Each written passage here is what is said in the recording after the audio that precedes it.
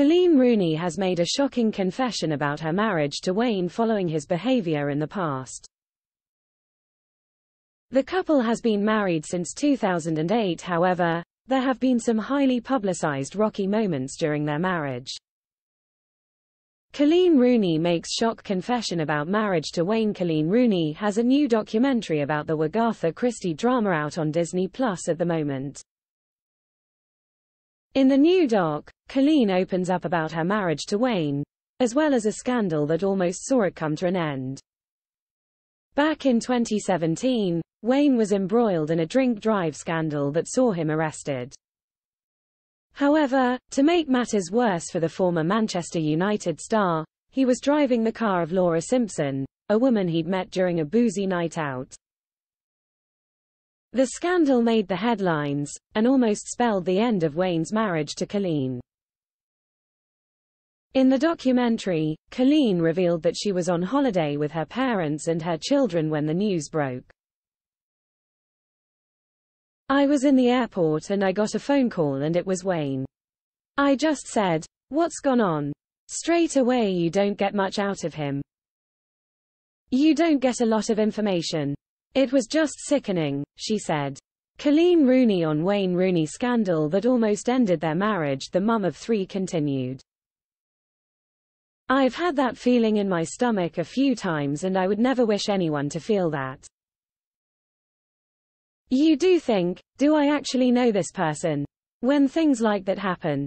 You know, you're not the person I married and the person I want you to be. He just said, 'I'm sorry, I'm sorry.'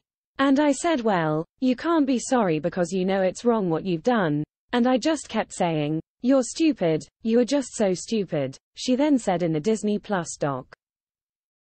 Wayne then had his say. "Of course she wasn't happy.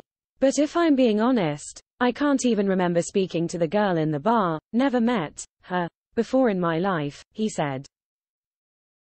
"So there was never any talk of anything happening or anything was going to happen. You know, I'm driving another girl's car and she's in the passenger seat. It doesn't look great. I know what it was. But I also know what it looked like," he then added. Coleen, heartbroken by Wayne's actions. Coleen then confessed that she was heartbroken by her husband's actions. "I was just heartbroken. I just said I can't stay in the house and I went and stayed in my mum's with the children," she said.